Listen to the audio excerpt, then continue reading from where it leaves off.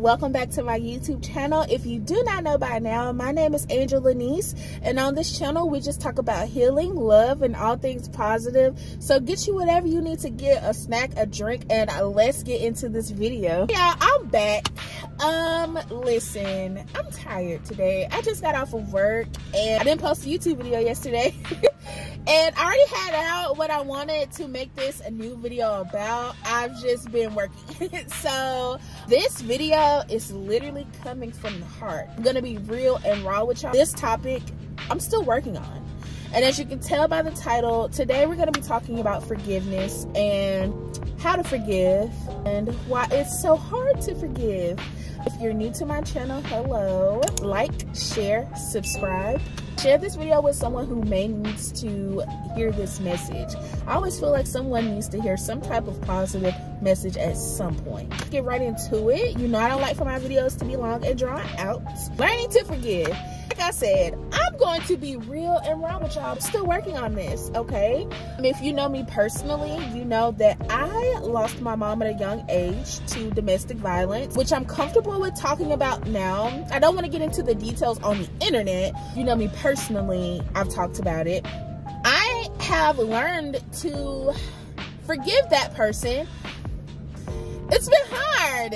It's a journey. It takes a lot of healing, a lot of crying, a lot of coming home to self, to forgive someone for that. And I think the older I get, the more easier it does become, but I am still working on it. I am still learning how to forgive. I've gotten better, which is why I'm able to post this video, because I feel like I can give tips on how to forgive if you're a grudge holder. The first thing I'm gonna say is that you need to forgive not only, yes, for yourself, but you do not want to block blessings because you are still holding on to something that's happened to you years ago when this person ain't even thinking about it. I know saying, oh, you know, forgive them is easier said than done. I know y'all have heard, you know, just because you forgive them doesn't mean you have to forget. And that is so true. It's 100% true. Just because you forgive that person does not mean that you have to forget what they did to you. If you decide to forgive that person for whatever, and this doesn't have to be for anything like that's as traumatic as to, you know, like what happened to me. It could be relationship wise, friendship wise. You decide to forgive that person and still be friends with them, at least you know how far to take it with them. And sometimes, you know, you just have to love people from a distance. That's okay. You know, like, we're human. Nobody's perfect. But y'all already know how I roll. I got my notes, and what I have written down is to accept that this has happened to you. Not that it was okay, but that it did happen. Basically, what that's saying is that you do not have to be like, oh yeah, they cheated on me, but that's okay. You don't have to be like that. Feel the feelings. Be honest. That MFer cheated on you and you're hurt, you're pissed, and that is okay. Feel emotions. We're supposed to. We are emotional beings. Like, you do not have to act tough and hard all the time or suppress feelings. And I know that that can be hard depending on your childhood and your upbringing. Just because it happened to you does not mean that that is who you are, okay? And that's just point blank, period, straight to the point.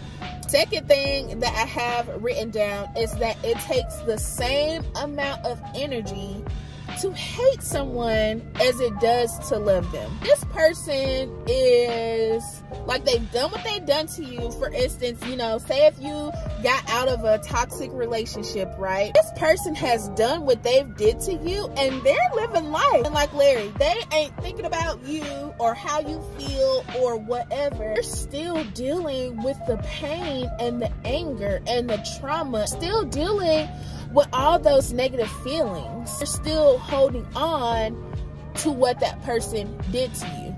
You're blocking your blessings. you're not making it open for new people to come in and love you correctly, you are still holding on to that hurt and that pain. And the same energy that it takes to love someone, so the same energy that you are putting into being with that person and loving that person, you're still putting that same energy while you're hating them and holding resentment towards them as you was when you were loving them. And it's like, why are you doing that? What about you? You know what I'm saying? That person's living happy and go lucky and free, and you're still over here, you know, like, no, we're not doing that. Listen, do not give any extra energy to something that does not need it, okay? Okay. Third thing that I have written down is to think about how that person became who they are. We are all human, and we come from something / somewhere. Not to give them sympathy for the wrong action, but to try to understand no one is 100% perfect. You have been a villain in someone's story, whether you know it or not. Whether you want to accept it or not, you could have harmlessly been someone's villain in their story. Like I said, harmless, you didn't mean any harm. I don't know if you've heard this saying, and you may have not. I can't remember where I heard it from, but you know, it basically said, hurt people hurt people. I think that is so true, and I, you know, just started to think deeper into that statement. Like, you know what? You're right. Hurt people do hurt people because they don't know how to love. They don't know how to be gentle. Just not cause pain to someone. I dated somebody who just grew up just traumatized all their childhood. And I had to constantly tell them, you know, like, I'm not your enemy. I'm on your side. I had to constantly tell them that because sometimes it would get to the point where it felt like they were actually coming at me like I'm their enemy. And I'm like, no, I'm your girlfriend. Like, I'm on your side. So I have to think about where people come from. Sometimes they honestly can't help it. And, you know, being grown, you're like, well, they can get therapy and they can get help. Therapy is expensive. Someone has never even been taught or shown how to heal. How would they even know to do it? You know what I'm saying? Somebody's 100% perfect. You aren't 100% perfect. I'm not 100% perfect. We just honestly have to digest that and just let it be. Just let it be. This fourth thing is basically what I was saying before, you know, about holding on to negative energy. You have to learn to let go, not only to free yourself, but your mind. And the longer you hold on, the longer it will take for you to heal and to evolve. What do you gain from holding on to that negative energy? You don't gain anything but hurt and more tears and more sleepless nights. Being mean and irritable to other people, and it has nothing to do with them. It's just because you're bitter. I've met so many girls that are just bitter. Why do you want to be bitter and mean? Why? Heal.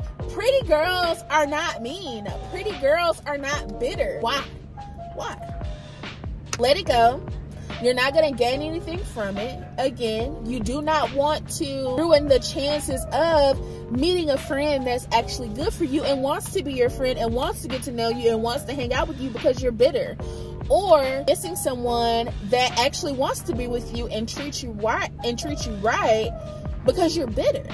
You know, we don't want to do that. We don't want to block blessings. We want peace. We want tranquility. We want to wake up and go to sleep every night knowing, like, I love me. I love who I am. I love the people who love me. And I'm good. So another thing that I have here is to try to look beyond what that person did to you and try to figure out why it happened.